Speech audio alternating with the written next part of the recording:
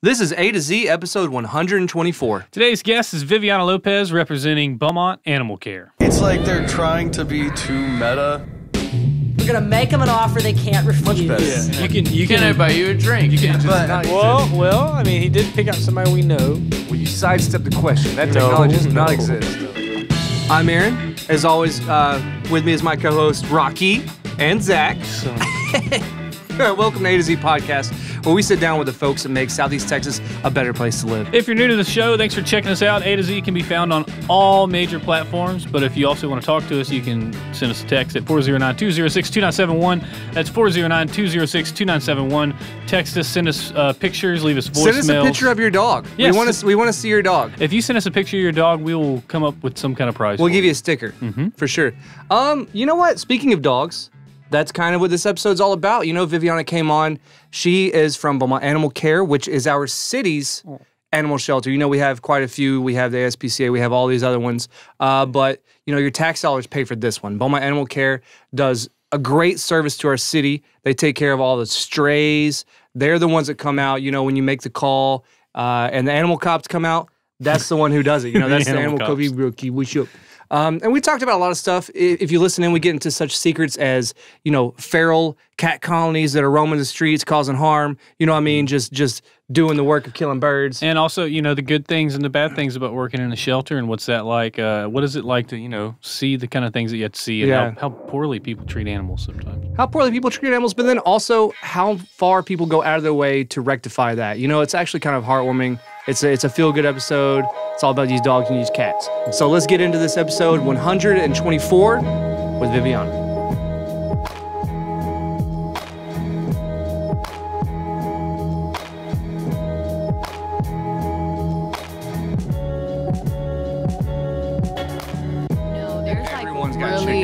There's like really strict policies on that. Yeah. Like you have to have a soundproof enclosure and it has to be a certain amount of feet from other houses or buildings.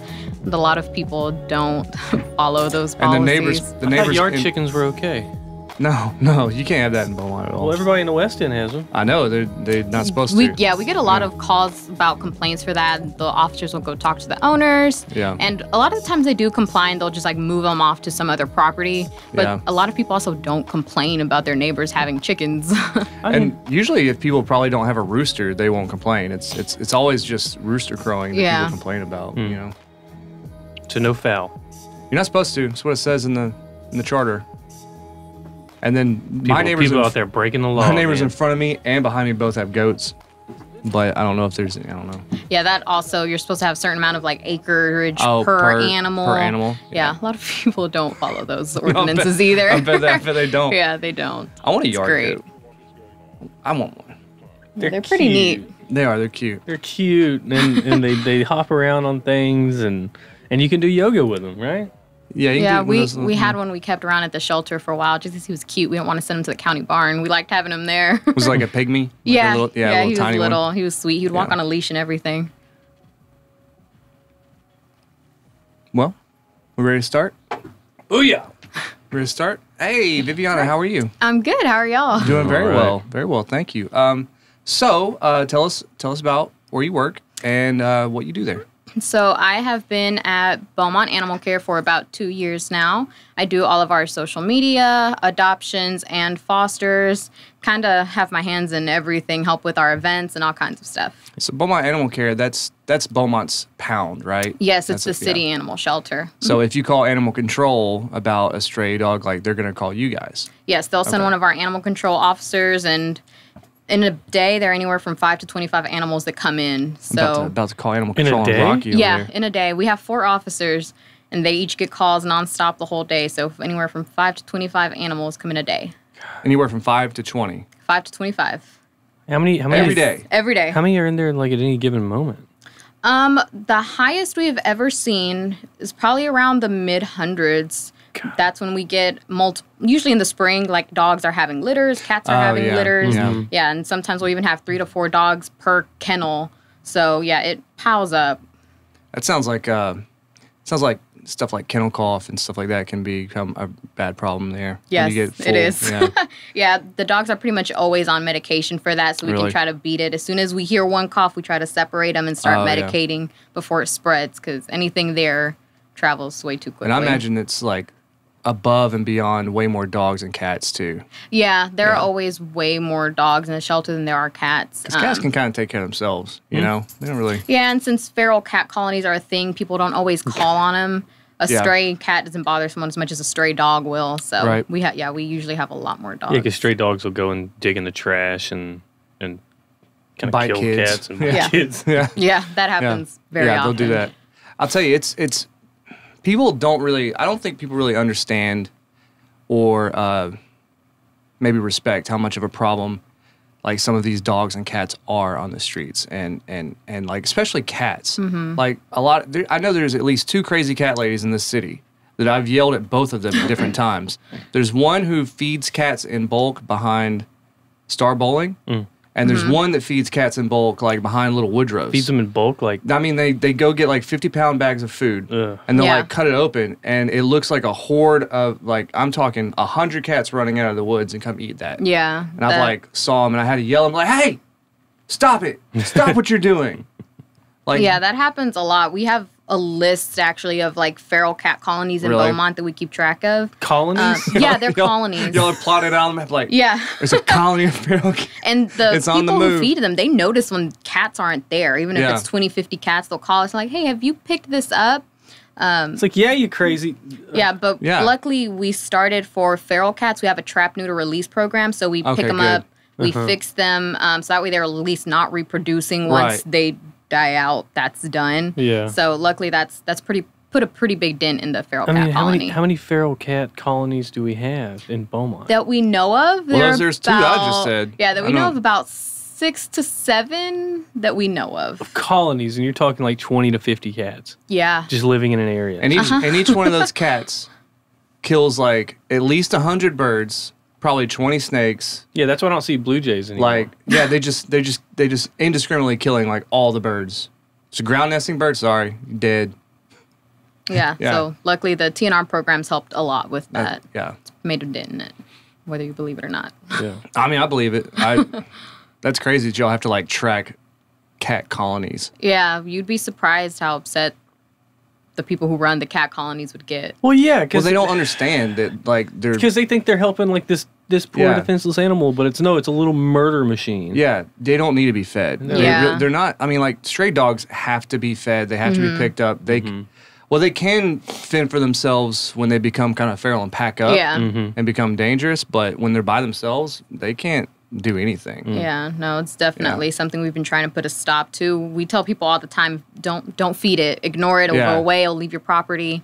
They don't listen most of the time. It's cute. They're cute little kitties, Yeah. you know, and they're Yeah. pets, but they're also they can take care of themselves. Yeah. Yeah. Yeah, it's definitely different than just a stray dog being out loose.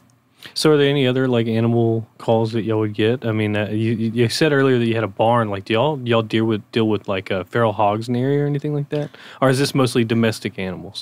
It's mostly domestic. We do get calls about feral hogs, usually near like Tram and like the outer city limits.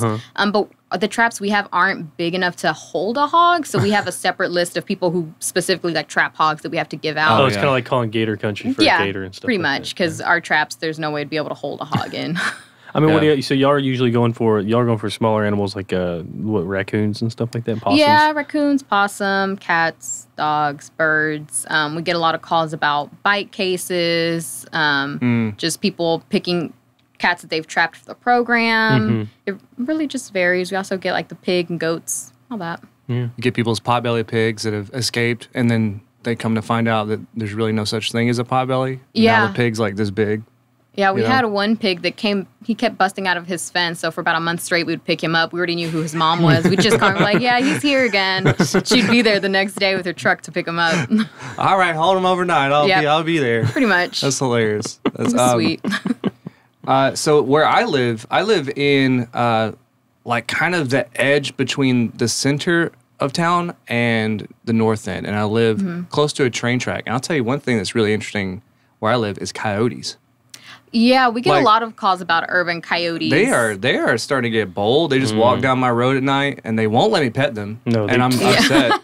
Please don't try to pet They them. look rough. They look really rough. Yeah, we get a lot of calls about those too. But it's actually Texas law. You can't kill them or relocate Yeah. them. So you kind of just have to let them be. Just find ways to shoo them away from your Right, property. right. A lot of people put like the automated sprinklers. It'll go off when they sense motion. Or I think like That's really cayenne smart. pepper. So like it'll burn their feet. Doesn't hurt them, but it'll irritate their feet. So that way they and won't cross their your nose property. too. They'll be Yeah. like, oh, I don't. Yeah, so we kind of just try to give like irritants they can use to keep them off their property. So I was just can't- kidding. you I didn't can't kill a try coyote? to pet it. You know. You cannot. You cannot. What? I thought they were kind of invasive in a way. Well, They're you know. It's a protected species. It's not like a possum or a raccoon that's Yeah. so like overpopulated. Right. I mean, at the rate they're going, it might get to that point soon. I'm not sure, but I think they might be a solution to those cat colonies, though. it might. We're gonna get some just like Maybe hate we should leave comments. the I mean, what is Coyotes. this? This is like ecology, like nightmares, right? You bring in the coyotes to eat the cat colonies, Yeah, and then nothing's eating the snakes, and then the snakes start taking over the city. it's hard to kinda balance like the things cane out, toad, you know? Yeah, Well, like almost 5 years ago, we actually picked up like a 10-foot long snake off of, I think it was Nature's Street. or like a ball python. Yeah, a guy had a couple of them. He wasn't feeding them enough, so they broke out of their enclosures, out of the house, and they were eating like They were eating outside cats Yeah, and little yeah, I bet. dogs. Yeah, Yeah, so someone called and we ended up taking, I think, almost like 10 snakes from there. 10 snakes. Yeah, one of them was like the 10-foot one. He went into one of our dog cages. He was that big. I bet the dogs love that. Yeah, it was terrifying. Yeah. I did not go near them. They were like, it was like the dog cage in the thing. They just like were They're just just barking. sitting up against the corner, just Yeah, he was so big he couldn't get out of the holes of the kennel. It was the only spot we could fit for him. Wow. Do you have to have a license to have a big snake like that? I don't think so. Not in Texas. Well, not You- in Texas. Yeah. You don't have to have hardly anything for anything in Texas. Yeah, that's true. There's more captive tigers in Texas than there is in the entire wild of the world. Like, people in Texas are crazy. Yeah, we are. Yeah, So- our animals yeah. laws aren't that strict. Yeah. So how's the shelter doing? How's everything going? Any We're doing good. We actually have a lot of rescues that have been pulling from us lately. We have rescues, the local ones like the Humane Society. They pull a lot. Paws, Sweet Pups, all of them. And then we also have rescues we work with from Houston that relocate animals up north. Like specialty animals. Yeah, isn't that the what's Yeah. the one guy? There's this one guy I always follows, Animal Kingdom. Yeah, Animal Rescue Kingdom. Yeah, Carlos. we've been yeah. wanting to Okay, talk cool. to that guy because I've seen videos of like he basically picks up a bunch of dogs and he goes up to Oregon or Washington. Yeah, we love Oh, Carlos. really? Wow. He's been Whoa. pulling from us for years. He was like one of the first rescues to ever pull from our shelter. Yeah. So when he comes, he'll take like a bus full of animals from us and he'll go up north, Canada, Oregon, Rhode Island, and he adopts them out. I mean, are there less dogs up there? They have really strict spay-neuter laws, so Oh, they I don't see, have yeah. strays running around the streets like we do here. And a So lot you of people can't even up find there a rescue want up there. to. Yeah. Yeah, no. So a lot of people out there want to adopt They're animals, hung- but yeah. they don't Oh. have strays. Their rescues don't have strays. So here come all of our Texas dogs and cats up north, and they find really good homes up Yeah. there. It's Yeah. great seeing those updates. Yeah, it was. With- It was just I never would have thought about that because we're so used to it down here, seeing Yeah. strays all the time. You know. At least somebody benefits from all of our irresponsibility. You Yeah, know? especially Yeah. with in Southeast Texas, at least pit bulls and pit mixes. That's what we get in the most. Oh yeah. So Well, another every, rescue. like every stray is some pit mix. Yeah, and a you lot know. of people aren't looking for that because Yeah. of the stereotypes against them. So I- that's which what are gets wrong. left. I was- it is. I was this close Which to those are trying to get that wrong. Zumo dog. Oh, he was Zumo so was sweet. the cutest. Have you seen that dog? Uh-uh. He got adopted, but it was a Basset pit mix. Oh my god. And he looked like a pit, but he was long like a Basset With hound stubby and little- had the stubby little Oh He had my the little God. cropped ears. but Are his you ears are crossed. serious? Yeah, but Wow. and they called him Zumo. yeah. Because it's He's a little sausage Yeah, man. he was a little sausage. Oh, Yeah, man. he would have been Rocky's Yeah. best He actually friend. stayed at the shelter for almost a month until we made that video and made him pet of the week, and suddenly like Oh, everyone yeah. went crazy for Yeah, him. And he's he got so- adopted that same week. Oh, good. So since that's part of your duties, is outreach and stuff like that. What are some of the strategies that you've come up with to get dogs adopted? I think before I started there, a lot of people still had a misconception about the shelter. It's just like this cold, like horrible place where the animals pretty much go to die. It's like last Yeah. stop for them. And that's not true. Doggy So jail. yeah, finding someone, well, I guess me, to make videos showing that that's not all that happens. These animals have personalities and they want to be with families. And just showing simple videos of them playing fetch, out at walks. Being We take them happy, out yeah. for puppuccinos all the time. So just people seeing them do something other than sitting at the shelter, I think that's Looking helped our sad, image a yeah. lot. Yeah. Yeah. pity only goes so we far. had to get away from the Sarah McLachlan image. In the arms. Yeah, that wasn't helping us anymore. Yeah. So I think just showing a different perspective of the dogs and cats and the way they're treated while with us has helped a lot with getting them adopted or pulled by rescues. Have y'all seen an increase in rescues and things like that? Yeah. We have. In the past 2 years, we definitely have. Anna's Angels, the rescue that pulls most of our pits, they adopt up north to Canada. So now we have people from all kinds of states that will message us saying, hey, like, do you transport this dog? Can you send him up here?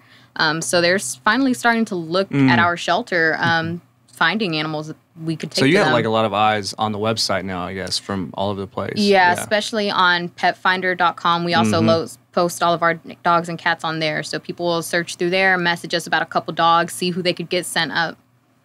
Yeah. Do you relocate like a lot of specialty stuff? Like there's that husky rescue in like Pasadena. So whenever you guys get huskies and stuff, do you just like call them up? Hey. It depends on certain breeds. Usually, if we get like something that looks purebred, people go crazy over it. They want to adopt it like in no time. Yeah. So usually, for an animal like that, either we have a family already lined up, or a rescue for that specific breed has already reached out to us and said, hey, we want to pull it when its stray hold is up. Yeah. So really, it just depends. Which is really odd, and I understand the concept that people have where they want like this certain breed, and they probably have been thinking about it for a while. But in reality, we live in Texas, and a lot of these animals that are pure breeds come from puppy mills. Yeah. So they're going to have a lot of inherent problems later on in life, whereas mutts are a lot more genetically healthy. Yeah. If you want a dog for a long time and you also don't want to spend as much money over the life of the dog, you might as well adopt one of these mutts. Last week we had a German Shepherd. He looked purebred. German Shepherd puppy surrendered to our shelter because the owner couldn't take care of its medical needs. He was born with a birth defect. He didn't have joints in his knees, so he couldn't use his back legs. Oh, he was one of those like wheelchair dogs. He was pulled by a rescue actually in New Jersey, and they're going to get him a wheelchair. He left us this, I think, Thursday. He's just born without knees? He was born without joints in his knees. Yeah. See, he was the sweetest dog ever. He was so well behaved. It's terrible because like that's just what happens to German Shepherds. They are so incredibly inbred. Yeah, so and they've been that way for hopefully 100 years. whoever they got the puppy from, let the breeder know, because they don't need to be breeding anymore if that's how the puppies are going to come out. If he ain't got no knees, I don't know if he's going to be breeding, Well, no knees. yeah, his parents don't need to be breeding anymore. They might be too far gone. Yeah. I mean, some of these puppy mills too, they'll be like 6 generations off of one dog, and then 6 generations off that one, and they just churn them out. Well, then you want to talk about like the ones that are doing pugs and English bulldogs and these monstrosity dogs. You'd be surprised by the amount of like purebred dogs that come in that obviously they're mixed, but they're selling the puppies for a lot of money, lying to the people, pretending that they're certain breeds. Are people like surrendering these dogs whenever they realize that it's not that dog? Sometimes they do, or we get calls of people complaining, but there's only so much we can do about that. Like, sorry you got lied to, but take that to small claims court. We can't really do anything about that. When puppies are like puppies, they all pretty much look the same. Yeah, you can't tell. Like a German Shepherd and a Pit Bull puppy basically look the same. You know what I mean? They really do. Yeah. And then they keep going tall, but they don't grow longer.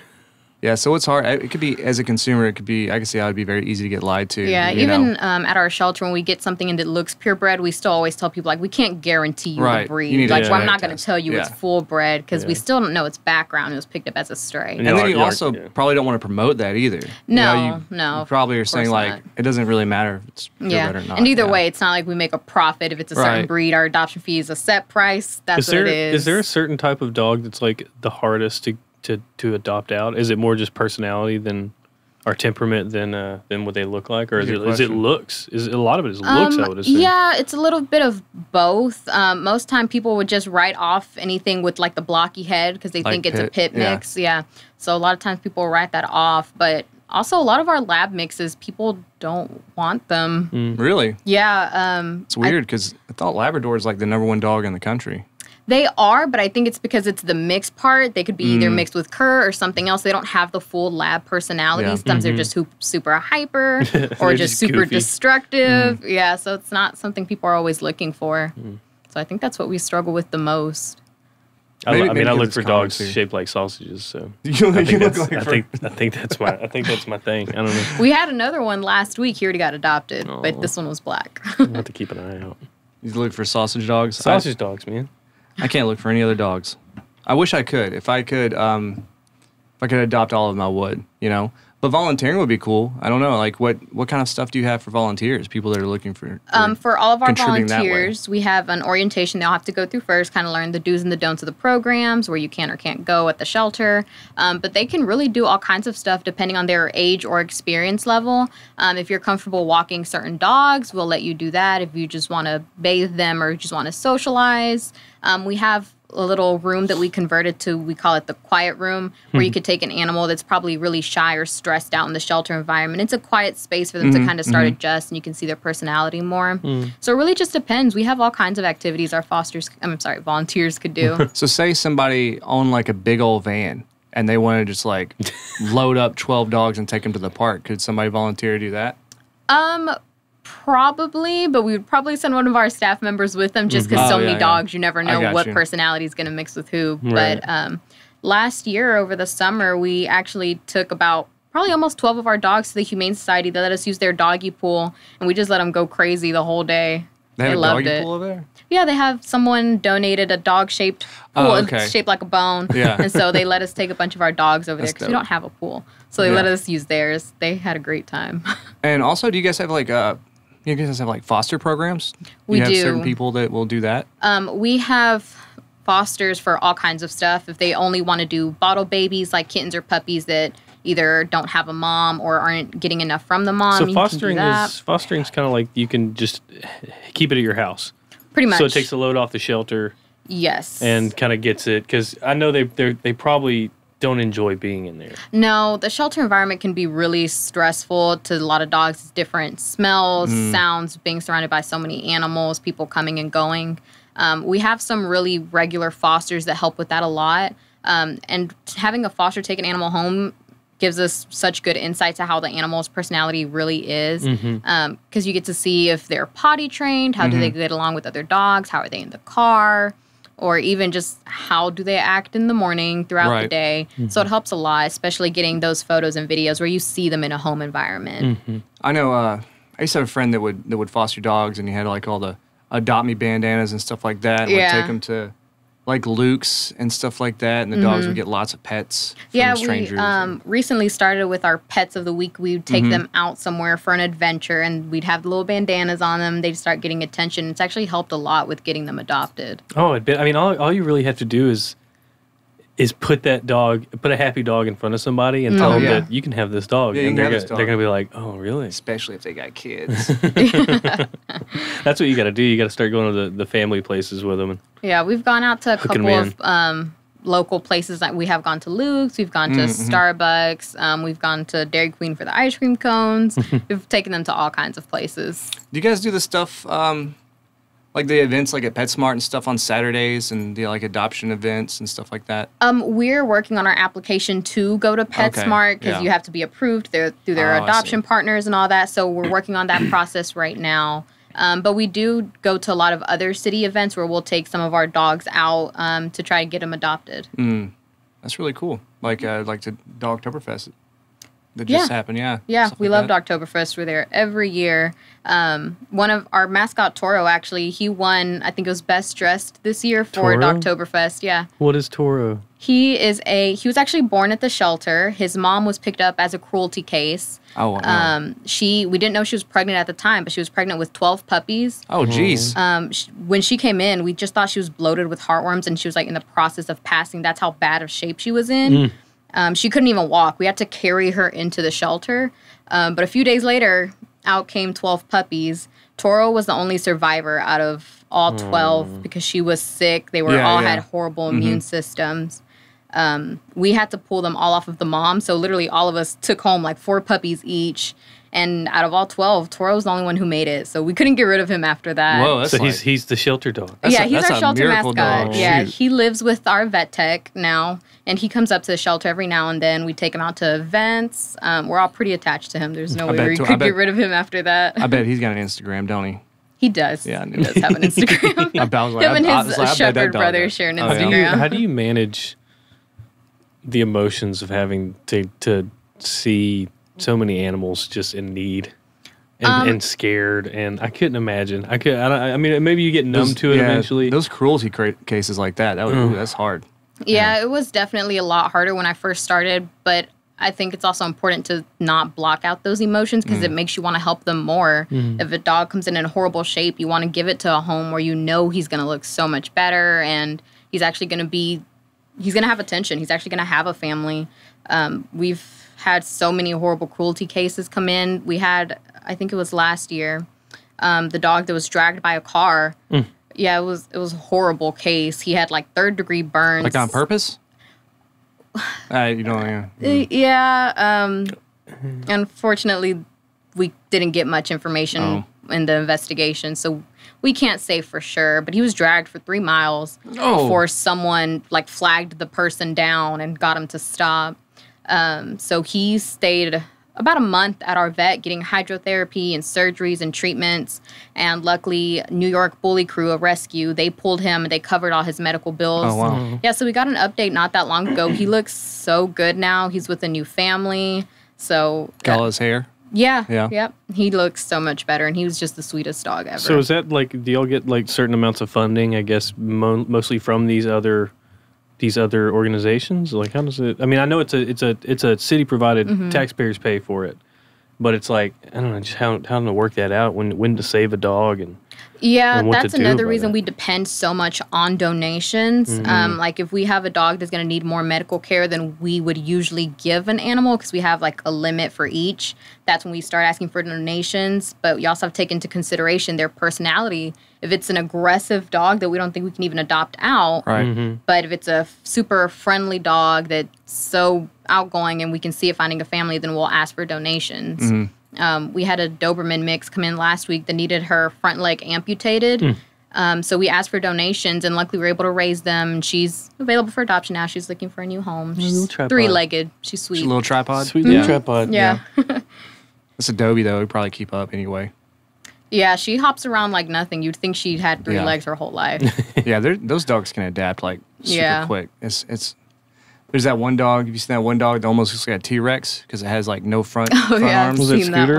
one. I don't know. It just like it just That's the wonder literally- dog, super dog. It walks like a chicken. Yeah. It's like the coolest thing. Yeah. So, is there something you're gonna do for like Christmas or anything like that? Are you trying to? Is there like a Christmas adoption sort of event going on? COVID's definitely changed a lot of our plans. Usually we'll have a huge event for every major holiday. Now we have an adoption event every month where we reduce adoption fees to $20 for all the animals. Oh wow. Yeah, that still includes the spay and neuter, the microchip, vaccines, flea prevention, dewormer, all of it. But this year for Christmas, we're actually going to be joining the Main Street City Organization for a Christmas event they're going to be having downtown by their Christmas tree. Is that so we're the, going to be out there Main with Street some Market? dogs. Yeah. Yeah, okay. Yeah, they invited us out to their Christmas event. December so 3rd, I think. It's that week. Yeah. I think it Yeah, takes I think place it's over the the whole week. 5th. They do it. Yeah. They'll have it at the Civic Center, Yeah. and they're doing an event at the Jefferson. Just all kinds of good Yeah, stuff. so they're going to have us out there by the tree. We're planning on taking some dogs out there, and we have some Santa costumes Put a and wreath on 'em. Christmas sweaters. Yeah. Yeah. So we're planning on being out there, and we're going to turn that into our like reduced adoption fee event. Oh, good. Okay, that's really awesome. That's awesome. Yeah, we're looking forward to it. We Absolutely. haven't had as many events as we would have been able to this year. Yeah, COVID is it's put a damper on a lot of damper on things. a lot of things. Yeah, Things you it wouldn't really even has. imagine. Like I would have never imagined that would have hindered pet adoptions in any way. You know, Yeah, it's funny. Well, when the quarantine first started, we were getting a lot of people wanting to foster or adopt because they were going to be home for long stretches of lonely, time yeah. now. Yeah, but now that a lot of places started to reopen, people have gone back to work, so we've seen kind of like a dip. slump. Yeah, kind Yeah, of people downhill. are tied up back to normal, I guess. Yeah, Yeah. So so can people just come down to Beaumont Animal Care and check out the dogs at any given time? Do they have to make a appointment or something? Yeah, right now we're doing everything by appointment because of COVID. We're not letting people just walk into the shelter. But we have all of our animals updated on our Facebook page or Pet Finder. So we just ask that they go online, see who they're interested in meeting, and then that's the animal that we'll take outside to either our play yard or meet and greet room for them to see. Very cool. And I'm sure they can get a hold of y'all through social media, phone number, and any of that. They can call us, email, Facebook, Instagram, anything. Yeah, and they'll get a hold of y'all. Very cool. Well, I like to think we're pretty responsive. You gotta be. Yeah. Well, that's great. Is there anything that you'd want to tell anybody that's coming up, or anything going on that you want to try to, that's muy important right now? Anything. Well, we do have our free spay and neuter program. If you live within the Beaumont city limits, you can get 2 vouchers to get your animal spayed or neutered for free. It's 2 vouchers per household per year. Oh, wow. So, yeah, as long as you have your driver's license I and didn't a know about that utility at all. bill. That's really handy. I didn't know about that at all. Yeah, we're trying to limit the strays. Yeah. So as long as Yeah. your utility bill and ID list an address within the Beaumont city limits, you can come apply for a voucher and we'll get it set up with our vet. That is awesome. Wow, that's really cool. I mean, that's like a couple $100 right there. Yeah, we do first come, first serve. So right now we're already scheduling appointments into January. Oh, wow. So That's great. Well, it's great. Well, thanks for everything that you do and for taking care of the strays and increasing awareness and building up that social media so that we can get more of these dogs adopted. yeah, trust me, anything to help get them out. Get these dogs off these streets. Yeah. It's an important. Y'all play an important role in the city and we like that. Absolutely. Yeah, That's I'm good just stuff. hoping a lot more people either take notice, volunteer, donate, foster. Literally everything helps. We're going to have all that information in the bottom of this episode, and we'll spread the word as best we can. All right. Thanks for coming. Thank you for having Fun. me. It's been fun. We might go give those dogs some puppuccinos later. Oh, they'd love it. Trust me. All right. Big thanks to Viviana and Beaumont Animal Care. Thank you guys for all that you do and continue to do. Yep. And we want to do a special shout out to our patrons on Patreon. They help us keep these lights on and pay a couple bills. We're going to say hello to Mr. Jordan Stringer. Hello. So kind. So Brian kind. Castino. Hello. Such a hello, good person. Doug Waldrop, Michael Sarr, Ben McClellan, Randy Big Edwards. Hello, y'all.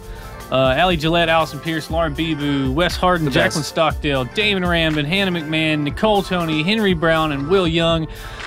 Y'all are awesome. And all these people have been with us for quite some time, and they really do help us out making ends meet at this not-for-profit show that we run. That's right. here. That's right. We support local organizations and people, and if you want to support somebody like us, then you can go over to patreon.com/A2ZBMT. That's right. And next up we have for you next week's episode, it's going to be A2Z 125 with... That's a milestone right there. It is, yeah. It's 125. The enigmatic photographer, Dylan Newton. We're going to talk about, his crazy style. It's very eccentric. It's very different from everyone else. Cyberpunk. We kind of talk about the genre itself and how he got into it. So come on back next week if you care to get into that with us.